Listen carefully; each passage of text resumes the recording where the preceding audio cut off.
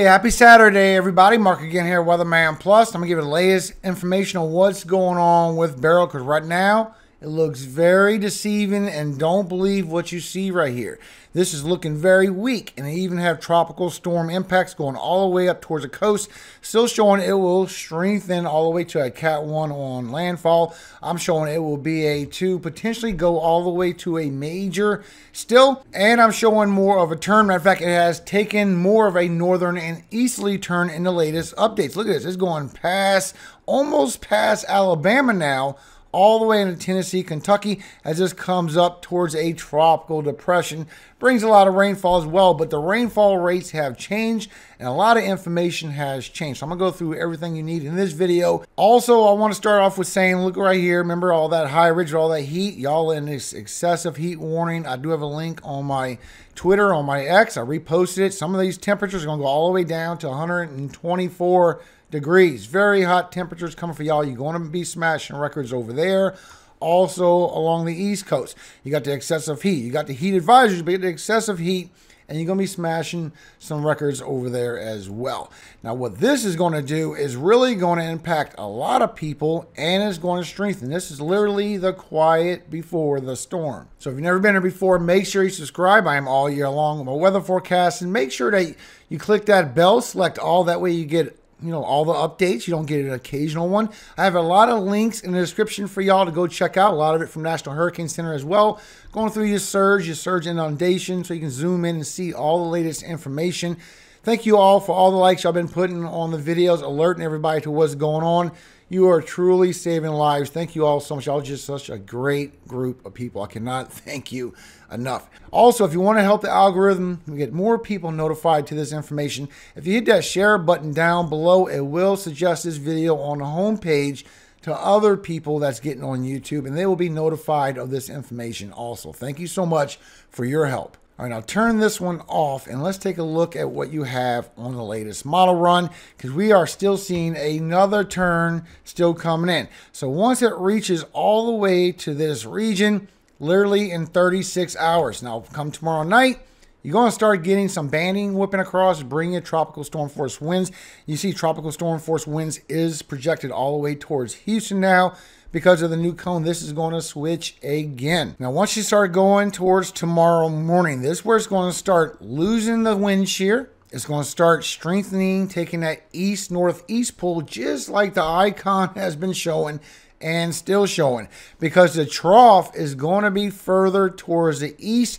After this high pressure lets it go and steers it to the north, the trough is going to grab it some more. Then it's going to intensify. So look at this. As you're going towards 1 o'clock tomorrow afternoon, you're going to be getting big old bandings coming across, whipping across some tropical storm force winds at first. You're going to get chances for tornadoes all the way towards Louisiana. Then this is going to start curving towards the east-northeast and start intensifying. It's going to curve even more. So you can see all the way till tomorrow night by 7 p.m. It's starting to do that curve. So literally when you go in that 12-hour motion, it goes from that low-end Cat 1 hurricane and it rapid intensifies.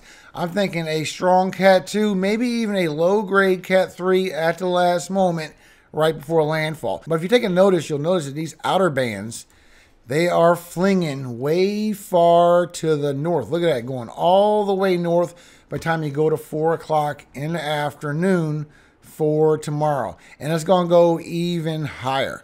So far, you still got the storm surge all the way until 12 noon. It is going to keep on going, and the hurricane watch is going to extend further up the coast, I do believe. Now turn these off for a second and turn on the chance for a tornado. So as we go all the way until tomorrow, we're going to start getting the chances for tornadoes. In the white right here, this is your 2%, but all this brown right here is your 5% from these outer bands that keep coming. And then when it gets on shore, the strongest winds, of course, is going to be closest to the eye and the biggest threat. As you go on for the next day, you see it does grow towards Louisiana and north. Chances for tornadoes, and that is because of these big outer bands that's going to be flinging around. And then the center of the eye is going to also roll around to the north, and that's going to keep that threat going right along that as well. That's where your most vorticity will be. Another thing to add is the amount of rainfall that's going to be kicking in with this system just for the next 3 to 5 days. Now you're talking in that brown, anywhere from 8 inches to a foot of rainfall. And now you're talking anywhere from 5 to 8 inches in all this orange, and anywhere from 2 to 4, 3 to 6 as it gets that slow grade from the red to that orange to that darker orange. Look, going all the way up towards Arkansas, I will show you from National Hurricane Center, and you see the latest on the winds that has shifted. So you have tropical storm force impacts in all of this blue section so far. So it's on the edge. You see it's taking that northern push. And so far, the hurricane force winds is somewhere around Victoria and Seadrift. This will move as well. And you see now the tropical storm force wind field is going way above Houston all the way towards Huntsville. This will move also.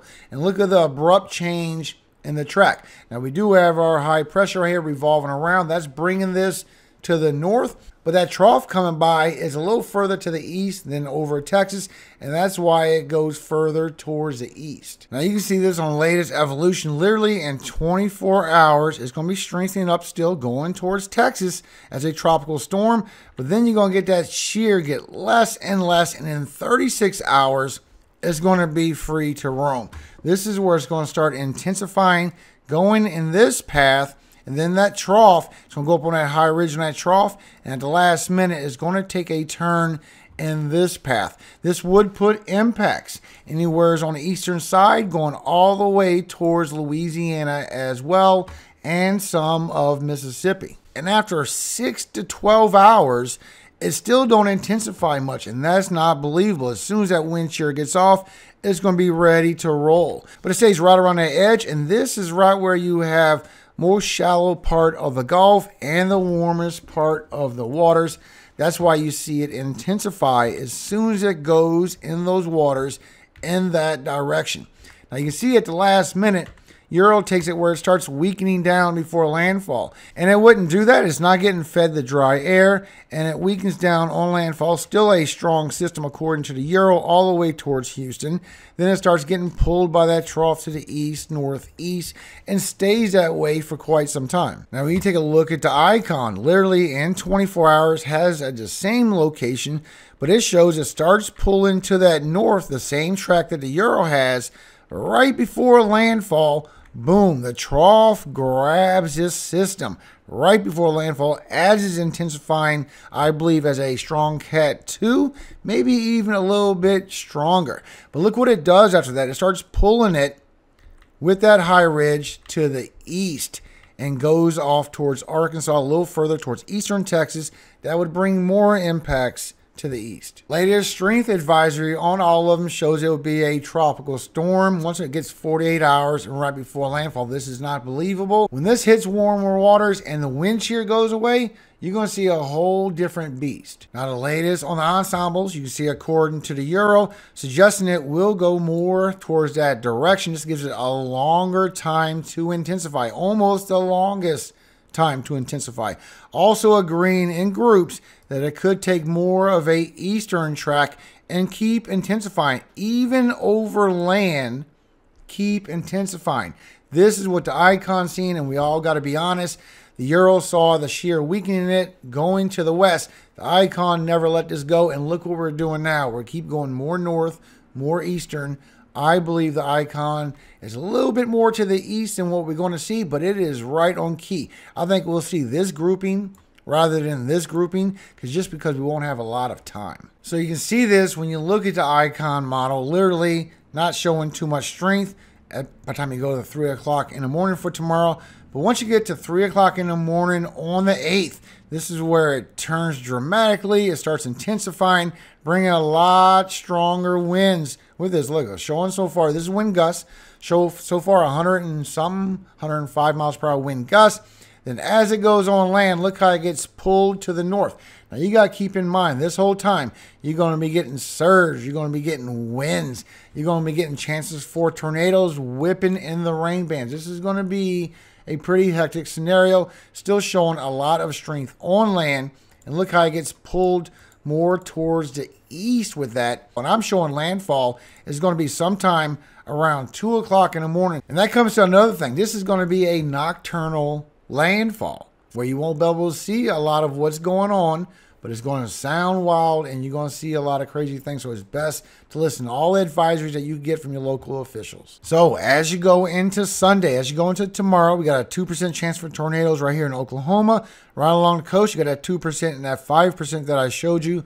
So far, here's your cities and states at risk for tornadoes for tomorrow. And then here you are on Monday, just like I showed you in the beginning. So far, here's your cities and states at risk, but you can see the wide area that's at risk. Latest advisory, still have the hurricane watch out. So far, 12 miles per hour, still west northwest, showing that it will stay strong as a tropical storm towards Houston. That could be a little bit stronger, and stay a depression all the way towards the Tennessee, Kentucky Valley. Just like the icon been showing, I think we're going to see a tighter turn in this, and this is going to go from a Cat 1 hurricane to a Cat 2, possibly to a major. Storm surge impacts are expecting anywhere from 2 to 4 feet all the way towards Galveston. As you go towards the center of Texas, you got 3 to 5 feet, even including in the Bay, all the way down towards Corpus Christi. And then as you go down towards southern Texas, it's 2 to 4 feet of storm surge so far. As this strengthens, this will raise up. Link is in the description below. And so is this link also. It lets you know your inundation so you can see how far it's gone. The blue is greater than 1 foot above normal dry ground. The yellow is 3 feet. That's what we have so far. It will raise up to be more as it intensifies, bringing more rain with it. So you can zoom in and see all the way on your area and see if you got blue or if you got yellow, just to see if you got 1 foot or 3 feet inundation, showing more inundation coming more towards Magnolia Beach. A lot of inundation is going to start hitting right here on this front piece, stopping it from going towards y'all, but you can see it does get in. It does get in there. You even get some of greater than 6 feet inundation, and that's not even on the map. So that is chances for greater than 6 feet above ground right there as it's going towards Vanderbilt. So just be aware of that. If you zoom in on here, you can see a few more areas where it's showing above 6 feet so far, and it didn't even strengthen up yet. But you can carry this all the way across and zoom in and see what your risk is for storm surge, for inundation from this system. This is going to update. Links are in the description below. It will update every time you click on it. Rainfall amounts, like I showed you in the beginning, has increased, and you can see that big 8 to 12 inch swath coming all the way through it. You still have 4 to 6 in the yellow, and you still got 6 to 8 in this lighter shade of orange. And in this green, you got 2 to 4 inches in the dark green, 1 to 2 inches in the light green. This will update again. I believe we'll see more of an eastern shift out of all this rainfall. Also, your flood risk, they have raised up not only the slight risk growing everywhere, they have you in a moderate level risk now. This could move potentially also. But I do have these links in the description for you. As you can see, this is the rainfall expected so far next 5 days with the Euro. And you can see with the icon showing a little bit more of an eastern shift and bring a lot heavier rainfall. Look, right on Houston. Euro takes a little bit to the west. GFS agrees a little bit to the west and then spreads out. But look at the icon, which has been correct so far, which is worrisome. All that heavy rainfall, a big swath. This will be so much flooding, it's going to be unbelievable. And winds. So you can see with the icon, it is showing those strong winds moving all the way towards Houston, even getting towards 100 miles per hour, 115 towards the coast. This is wind gusts. That's a good note. Bringing 70s and 80s all the way northern, even 60s and 50s. Just keep on going with the winds.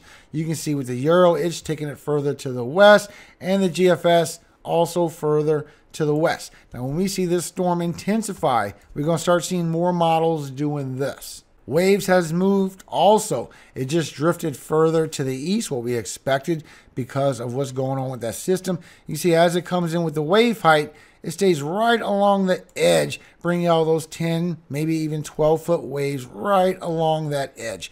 Bigger waves way out here, but right along the edge is going to be your impacts. And as you go through Monday morning to Monday afternoon, that's where it starts getting a little bit closer on your impacts and tries to move in a little bit. Now, when you go Monday morning to Monday afternoon, this is where it starts pivoting a little bit more and tries to bring more big waves on y'all. Then as you go through the evening, it just will dissipate. You can also take a good look at the grouping on the ensembles. They have it far right on the ensembles, besides this little group over here. They have it far right, where it could be leaning towards another turn. I do believe we are looking at the icon scenario. Now, before you go today, Isaiah 25:4. For thou hast been a strength to the poor, a strength to the needy in his distress, a refuge from the storm, a shadow from the heat, when the blast of the terrible ones is as a storm against the wall. Amen. Remember, God will save you. Remember when he came to save them in the boat from all the storms, Jesus did not come immediately. He waited till late hour early in the morning, and then he quieted the storm.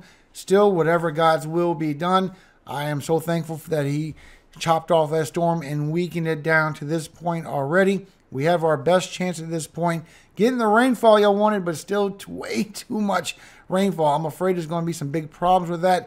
Even though we see tornadoes and hurricanes, flooding really is the biggest killer of people. It just, people don't turn around. They just go straight through all that flooding, and they have big problems. Please be careful on the streets. This is not going to be even close to no Harvey. Don't know nobody tell you all that, but this is going to start getting bad. I will keep my eye on this, and as changes come in, if there's some big changes this afternoon, I will give you another update this afternoon. But if it's still showing the very same thing, I don't even see the point. Just keep your anxiety low. Keep everything low. Make sure you stay calm. Check on your neighbors. Check on their pets. Make sure your pets are good. Make sure everybody will be okay from this. I see a lot of people in Texas watching for the wildlife animals because there's going to be so much flooding. That is such a great thing to hear. Make sure you check on other people just as intently that you do with the pets, because they deserve to be saved also, even the ones that you might not like. Go help them. Maybe become your best friend.